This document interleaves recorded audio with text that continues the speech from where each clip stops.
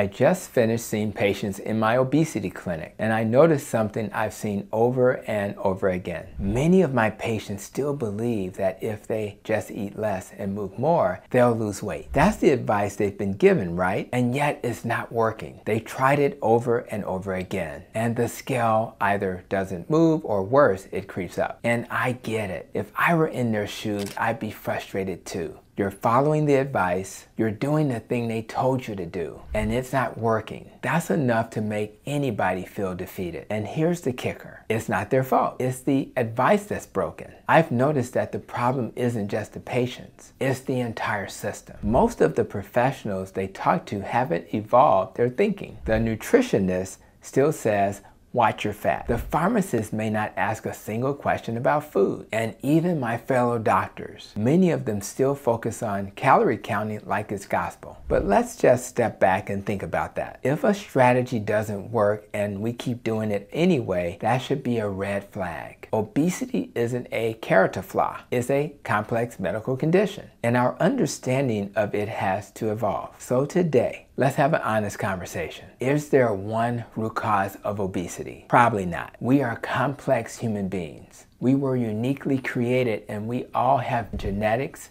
environments, life experiences, and exposures. What led to one person's weight gain might be completely different than what led to another's. And that's important because if the causes are different, the solutions have to be personalized too. Let me share a quick personal story. When I was preparing to start my family medicine residency, my wife and I bought a townhome in a western suburb of Chicago. It was brand new. We were newly married, full of excitement about the future. What we didn't think much about at the time were the power lines directly behind our unit. Now, I'm not saying those power lines caused harm, but I often wonder, did living that close to them have downstream effects I'll never be able to measure? Could that exposure have increased my risk for cancer? Did it play a role in how my metabolism works or my ability to maintain a healthy weight? I honestly don't know. And that's the thing. Some of the most important factors in our health aren't obvious. They're silent. And they happen early, sometimes decades before the symptoms show up. That's why I love making these videos. Because even if you can't go back in time, we can start thinking differently. We can do better moving forward. Now, I can't move that townhouse away from the power lines. That ship has sailed. But what I can do is create a body that is more resilient, one that's metabolically healthy, one that burns fat, not sugar, one that doesn't depend on constant snacking just to function.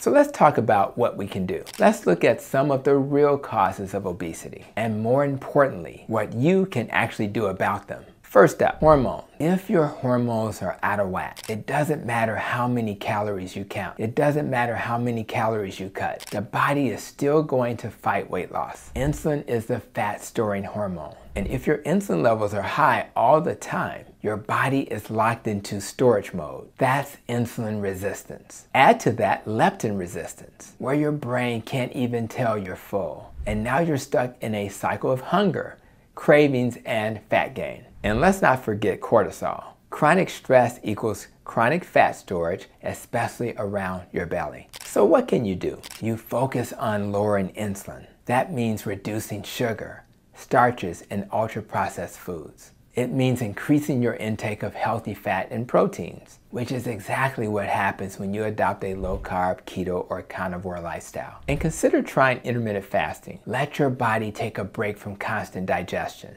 You'd be amazed how powerful that simple change can be. Next, let's talk about processed food addiction. Food is no longer just food. It's entertainment, it's dopamine, and it's chemically engineered to make you overeat. These foods hit your brain like a drug. They override your satiety signals and keep you coming back for more. And it's not your fault, it's by design. So what do? You remove the trigger foods. You detox your taste buds. You eat real whole foods, foods that don't come with a barcode. Over time, your brain rewires. Your cravings shrink. And food becomes nourishment again, not a battle. Then there's mitochondrial dysfunction. This one's less talked about, but it's huge. Mitochondria are your energy factories. When they're broken, your body doesn't burn fat efficiently. You feel tired, sluggish, and more likely to store calories as fat instead of using them as fuel. Want to fix that? Get better sleep. Move your body gently but consistently. Try cold exposure. Eat nutrient-dense foods, especially ones rich in B vitamins,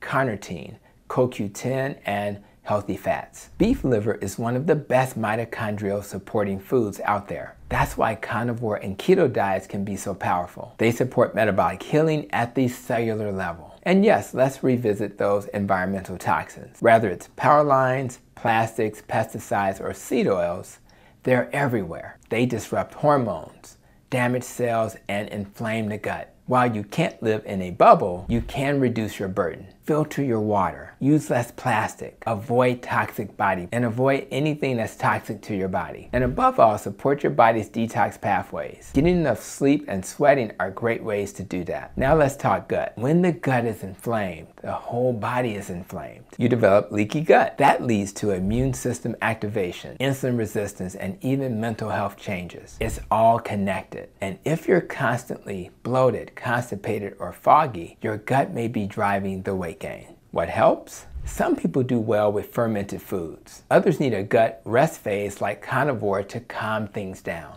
Either way, removing gut irritants and letting your digestive system heal is one of the best things you can do. Now, I could go on and on, but here's the truth. This is just the beginning. We're still learning about the real causes of obesity. Our knowledge is evolving. There are more causes we haven't even touched on in this video, and that's okay. This is about starting a conversation, so I want to hear from you. What do you think causes obesity that I didn't cover today? Drop it in the comments. Let's learn from each other. Your story might help someone else. And if you're feeling overwhelmed, just remember, you don't need to tackle everything at once. Start with one cause. Pick one thing to work on and let your body show you what's possible. And one more thing, none of this is medical advice. It's just food for thought from your favorite carnivore doc. And if this video helped you think differently, give it a thumbs up. Share it with someone who's been struggling, and make sure to subscribe. I've got more videos coming that'll help you get back in the driver's seat of your health. Because obesity isn't a mystery, it's a puzzle.